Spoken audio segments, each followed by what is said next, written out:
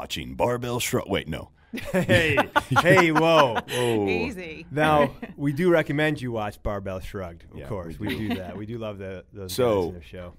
Welcome to the first episode of GGTV. The first episode, we're going to be talking about some business stuff for CrossFit. We are here with Olivia, the owner, operator, and sole person that's awesome in WODlife. Don't tell the other people in WODlife that they're not part of that awesomeness. Your husband's going to be here in a minute, right? Right. Edit that out. So, Olivia, tell us a little bit about yourself and kind of how you got started in the apparel company.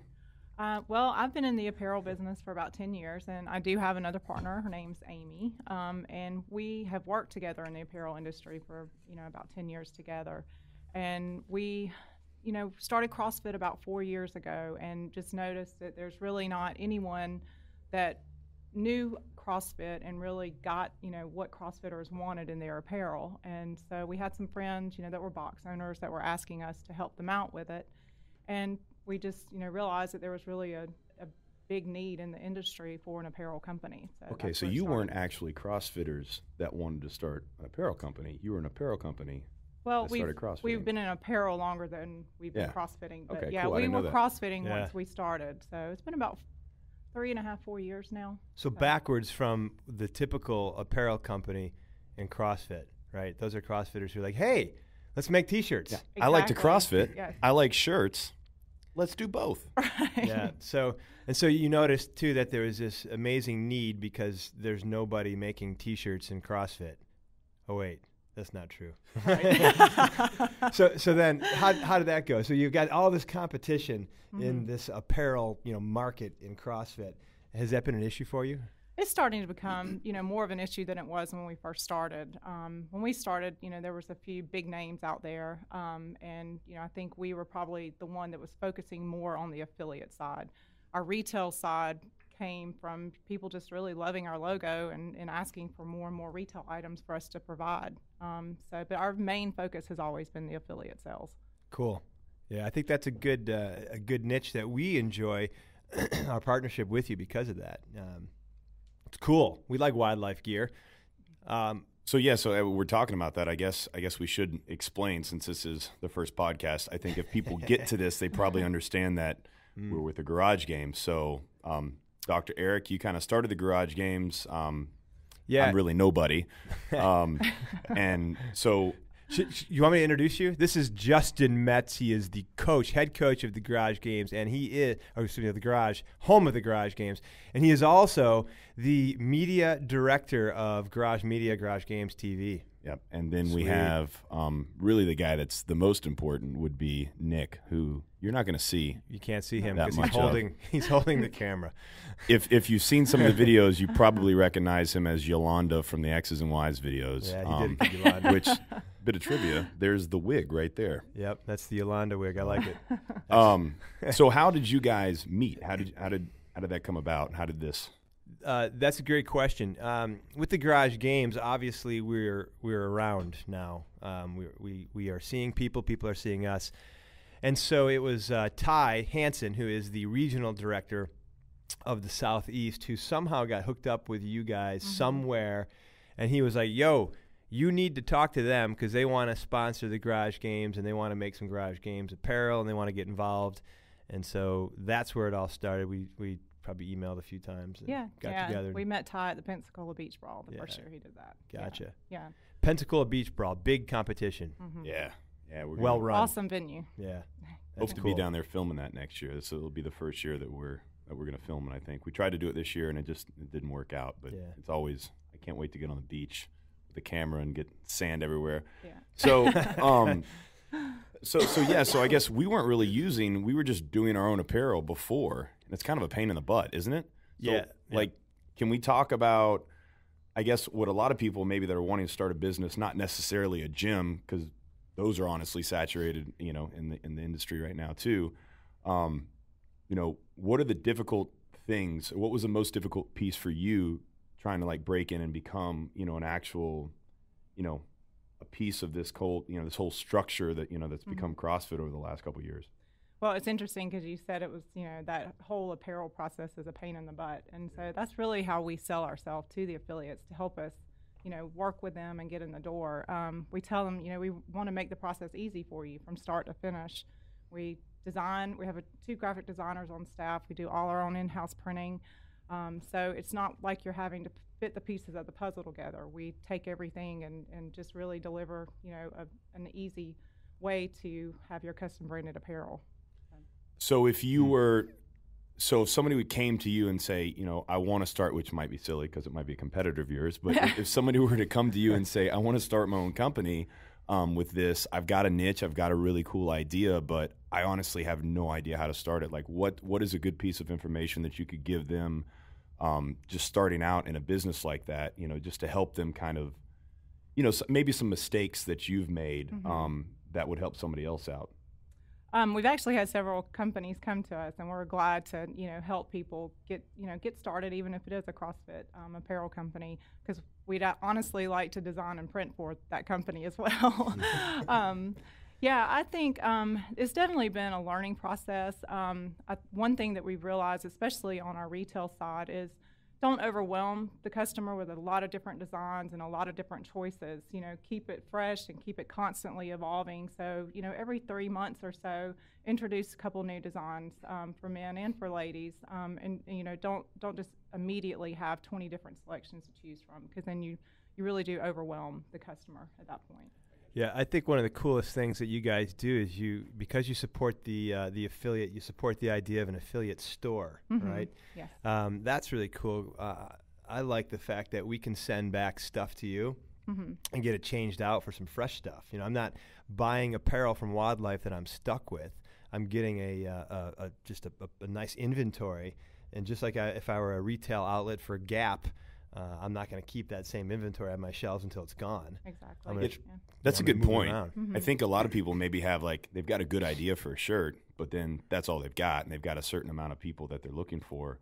But I mean, you have to have a large amount, and shirts are expensive, right? So you're like, well, we want to do new shirts, but we got to sell the rest of these before we can do it. Yeah. So I mean, that's a big problem. I know it was one for me in the past too. Just being a box owner and being like, if I'm going to drop down, thousands of dollars for all these shirts, I need to get pre-orders before this happens, because I'm not going to be able to do anything else afterwards. I'm going to lose money, and it shouldn't be that.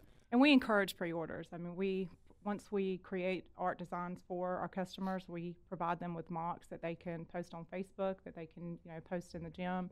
So that way, they're not left with a bunch of dead inventory that they can't sell and, have that specific problem that you're talking about. Yeah. Yeah, it really helps, on their profit side, to not have to worry about that. Yeah. So tell us a little bit about your expansion, because you guys have done a lot of work to not just be a purchaser and printer and reseller. At this point, I know you're into the whole manufacturing side of things. So tell us about that. How'd that happen? That's been really exciting for us. It's something that Amy and I have a lot of experience in, and so we first started our manufacturing with our shorts because that was the most requested item that we had from all of our affiliates. We want shorts. All of our members are looking for a good CrossFit short. And so we developed those first. We have a ladies' Metcon short, a men's Metcon short, and also a men's fight or board short. Which one of our coaches actually wears? Coach Tim? The ladies. Oh, the ladies. Tim wears the ladies. Yeah. I don't know if we can find a picture of that. I was going to say, we may need that for Facebook. You probably, we'll have to get that in. It's become a little bit infamous. He's not only the barefoot guy, but he's the barefoot guy in the blue tighty shorts. Basically Speedos. I think it's like they're boy shorts is what they are, because he's got these massive tree trunks for legs, and those shorts were not made for those. So maybe that's a market you could get into, girl shorts for boys. For men. Yeah. We definitely need a picture of that. They already did that with pants, right? Girl pants. A lot of the guys. It'd be a scary market that you'd be creating, but it might go. It really might go. Just roll with it. It's fine. Cool. So it started with the shorts, but now you've gone beyond just manufacturing shorts. Yeah, we've gone beyond that. We have our own Tri-Blend T-shirts, which everyone knows in CrossFit, Tri-Blend's the most sought-after material. Absolutely. We also carry our own burnout tank tops, racerback tanks. So those the first 2 items we've started with, just because those are the most requested. We probably print 90% of what we do on Burnout and also the Tri-Blend. Cool. Now, is that, I have no idea what exactly. Tri-Blend is. That what that is on the wall? Over my right-hand shoulder here, there's a poster. Yes. It's like a commercial. But yeah, so that you got that one there. What is that? Is that Tri-Blend? That's the Tri-Blend. Yeah. Mm-hmm. And then the poster back here, we can see over my right shoulder, we've got the Worldwide WOD. Just a cool little event that might be happening near you. You should check it out. But Worldwide WOD, and those are all both the Burnout and the other shirts, the Tri-Blend too. Yeah. Cool. Yeah. And so you get, and that's kind of neat too, because I like this. This is a cool thing for us as a Garage Games goes. We are doing nothing with the T-shirts for Worldwide WOD. I don't have to see them or receive them or pass them out or anything. They just show up at your door as an individual competitor. I like that. So even our event hosts who are hosting, they won't get a stack of T-shirts that they have to deal with and disseminate. It's when the competitor signs up, boom, order over to WODlife. WODlife fulfills, go straight to their home. Which is really just you being lazy because you don't have anything else going on. Exactly. Eric is the laziest person in the world. He does half a thing. He never even does one thing. I'm upping. It's like 30 half a thing. I'm gonna because you taking care of my T-shirts. I'm upping my sleep to 4.5 hours a night now. Awesome. Thank you. Glad I could help. I'm hoping to get back to 6 soon. Totally. Eric is since I've been on staff, I can definitely tell you that. I don't think that there's anything that he hasn't done, and not just in CrossFit. Like he tries to do 1,000 things at one time. We test the boundaries, indeed. Yeah, it's great. You've got what happens if you want something to start, but maybe you're a procrastinator. You just tell Eric about it, and it's like you're passing him the football, and he starts running with it. Exactly. That's what we do. But you better be behind me because I'm going to throw it. I'm going to throw it over my head for you to catch and run with it really soon. Because I'm going to be on to the next thing.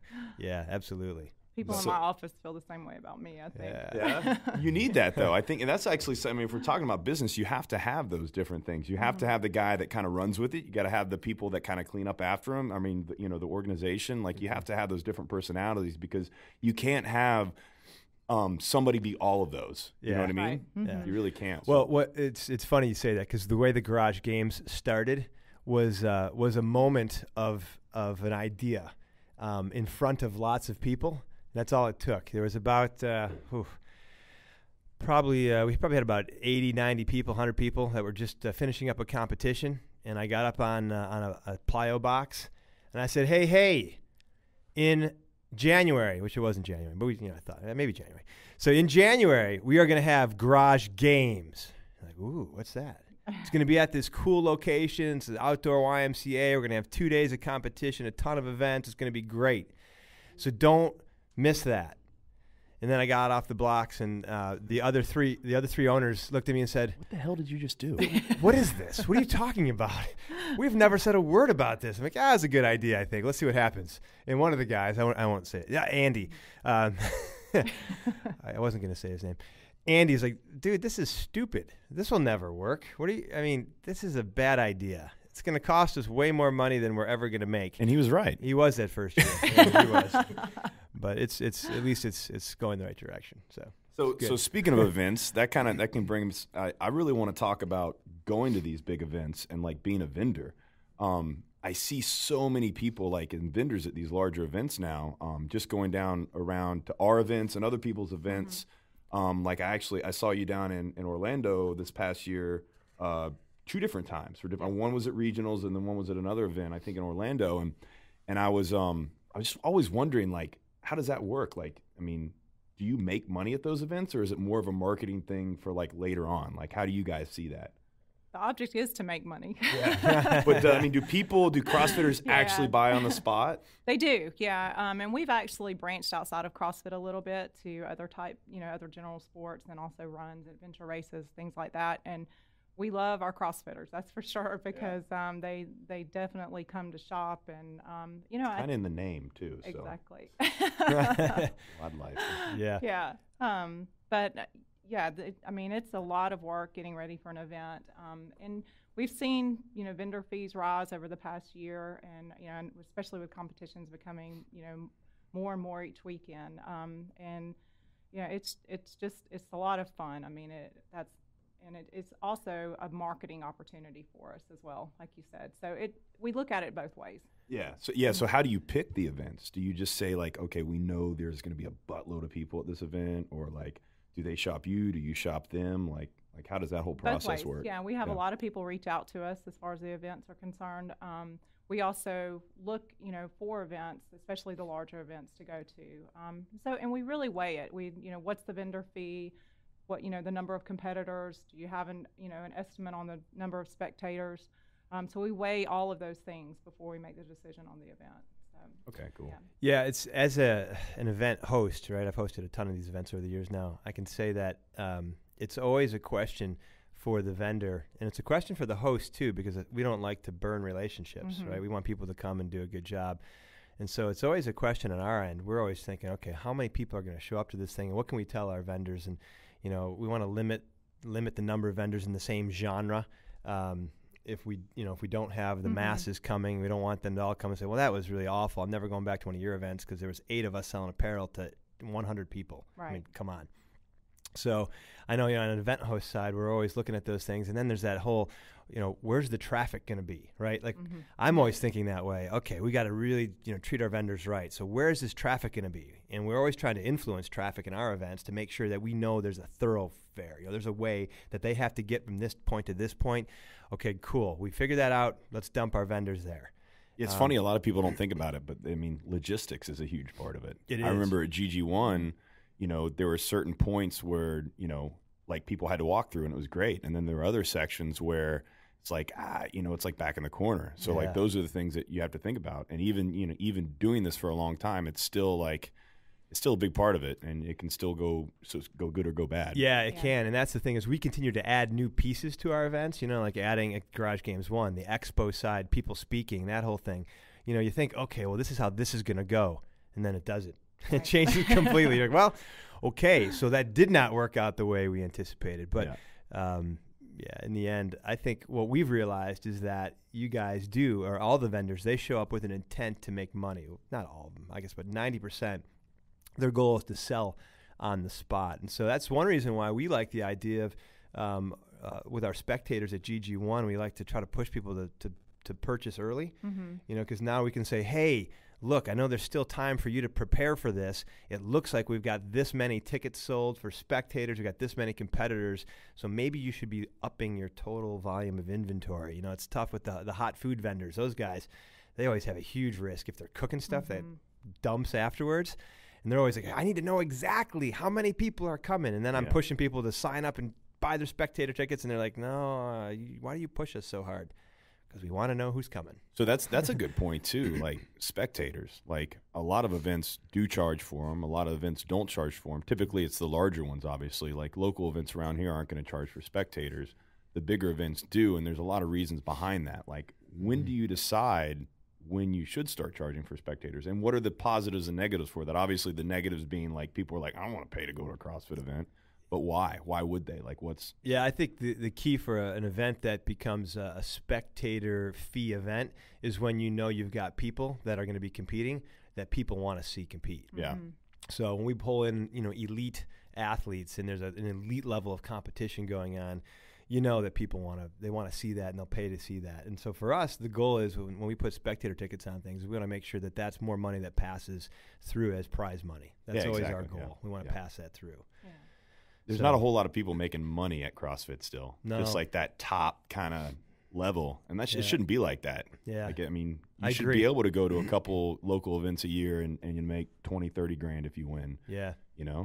I think you're right. I mean, I know that's what we're working towards, and we won't talk about that right now, but it's in the works. It's an interesting thing because we've talked a lot about giving people high elite athletes passes, so that you earn this berth for the next 12 months, right? Go to the CrossFit Games and boom, you don't pay for anything Garage Games. Yeah. Because you shouldn't have to. Because for you to pay to show up, now that's just a barrier for you already, and we want you to show up. Now, okay, so that's step one. Step two, how can we get enough cash to pay out 10 positions, right? Yeah. Because that's the key. Because, what if you keep showing up to these events and the same 2 guys are winning all the time, and you're like, well, I'm always second place, but I don't ever take home any money. Yeah. So really it's like, PGA, pay out, all the way down, right? Mm-hmm. So that's tough. And then of course, we're in that whole process now of fighting to figure out how to get the judging up, right? Yeah, that's important, especially local events. Like you go to regionals or something like that, obviously they've got all, high level people because it's, they've got it set up to where there's only a small amount of people judging and they have that pool. Exactly. When you go to local events, to me, that's what sets a good event apart from a regular event. And I think that's something that, when I first saw before I was ever part of this was really cool about the garage games is that they're accrediting people, and it's a process, and I'm sure some people kind of think it's a pain in the butt, but when it comes down to it, that's important because, like, you go to an event and you get somebody like, what's your name? Okay, just watch them, make sure they go down below parallel. Yeah, they have no idea what's going on. They might not even do CrossFit. It's just like literally somebody's mom. Yep. And that can ruin an event for somebody. It can, and it can and just like that. Let's say you had 9 accredited judges who are top notch, dead on, and you have one mom, right? That one mom, because now you have people that are getting reps that shouldn't. That can skew the entire thing. Yep. And so so GG1 this year we're paying $150 to judges who are 2-day judges. So here's $150 cash. We're gonna if you come to 2 days. So that went up. Yeah, it went up because it was. Yeah, it was $50 last year for a day. So I know it sounds like I'm just feeding all this. I actually don't know. I have, even though I'm a part of it. There's so much stuff. There's so many pieces going on here. Yeah. So I just told somebody. I told one of our athletes that wanted to compete and they're going to volunteer. I was like, yeah, you pay for the thing and you'll get it back the next day or whatever. Yeah. So we're paying $150, and we know we're giving them. We don't know exactly yet, but we know we're going to be giving them a pile of cool stuff. Yeah. We know that's coming. We're just working those details out now. I mean, we'll put them up in a hotel as well. We'll pay for that. So if they're coming from somewhere else and they need to spend the night, we will pay for the hotel. So we don't want that to be an issue, right, at GG1. Down in Biloxi just a couple weeks ago, I offered to pay $50 for the day, and I think I got maybe 4 people who are accredited that I'm paying. And I'm like, man, I'm offering to pay $50 and I couldn't get more. I mean, it needs to be $100. So it's just you realize that the money, you have such a need to get the events up, right? The money has to be to pay judges, and that quality has to be to be able to pay out to those top competitors as well. So it's you need to have more money coming in to be able to figure out how to pay it all out. It is because even, anybody that's ran an event, or let's say this, anybody that's thinking about running an event, don't put on an event because you want to make money. Yeah. Because that's not what it's about. Down the road. Yeah. Make that a long-term goal. You put on a CrossFit event because you love it and you want to grow some type of brand or something like that. Yeah. Because even if you're really efficient in throwing an event, there's not a lot of money in it. Yeah, that first 2 years at GG1, we spent more than we brought in, and a big part of it was that we were investing in our equipment pool and getting that stuff that we needed, but still the amount of work for that event, whew, man. Yeah. We've been planning this one. We've been meeting since July, so it's coming up in February. But it's 6 months worth of work for It's significant. Yeah. So coming from talking about the events and kind of like the local event to the big event, I'm sure you probably try and go to the larger events. So what is the biggest change or the difference in these events for you as you've gone and you've seen these? Like, you've been at regionals, so that's probably, the nicest kind of top level event, or the games or something like that, as opposed to maybe just a single day event that maybe you go to. What is the biggest kind of factor between the two? Well, Brandon Phillips, everybody. Hey. How you doing, man? Because there's so many events every weekend now, I think, like you said, Eric, really finding quality judges and, just the volunteers working, that makes a huge difference in how the events run, and when you're comparing a local event to, the regional events, probably, just as far as attendance, you mean, as, the difference? Or yeah, is that the biggest thing for you? Obviously you want as much traffic as you can, so you have, kind of a larger pool to draw from to actually sell and to kind of grow your brand. But would you say that, what do you feel is, like, when you're going to these events, what do you feel is the biggest thing that you're seeing that's setting apart the events spectator-wise? Like, Is it just, I mean, because it can't be random. I mean, is it because the event's been around for a long time? Yeah, I think that plays a big part in Yeah. it. I also think the venue plays a big part in it as well. You know, we see a lot of times where people are asking if it's all outdoors or if it's inside. You know, we hear a lot of comments too. Yeah. People, you know, as they're coming to shop. Yeah, you hear stuff we don't hear. Exactly. Yeah, People a lot want of to talk feedback. crap to us. But Yeah. Well, that depends on the it depends on you're right. That's not true. Yeah, but you know, honestly, we don't stay away from local events because of attendance or, you know, we think, you know, there'll be less traffic, because a lot of times. Okay, so we had a little bit of technical difficulty. It stopped recording for a second, but that's okay because I think we're just about at the end anyways. But I do want you to finish what you're talking about as far as, you know, the spectators. Is it the event? How long it goes on? Is it, you know, where is it? Yeah, definitely. I think like I said before, we look at a lot of different things with the events. Is it a one-day event or a two-day event? Because a lot of times, you know, the day that the teams compete, we have an increase in business. I think there's just more spectators there. And we also look at the venue. And we really do like local events still, just mainly because we have less competition there. Yeah. So we may be the only apparel vendor there makes sense or too, yeah. one of two. Because I know at regionals, that's like it was a sea Right. of just, I mean, people I've never heard of before, and I know that's why they're there. Well, and we have an advantage over some of the other companies because we do have an affiliate program, and so that's really where we're able to gain more contacts, get our name out there. So it is, you know, twofold for us, where for a lot of those companies, it's just a retail, you know, opportunity for I them. can introduce you to an affiliate owner here in about 3 seconds too. Okay. Nice. All right, well, yeah, on that note, I guess we'll go ahead and call it. And cool. It's been a kind of a cool first dry run podcast. Olivia, thank you for coming on. Thank you. And I'm sure we'll have you Great. back. Is there anything that you want to plug before you go? I think I already know.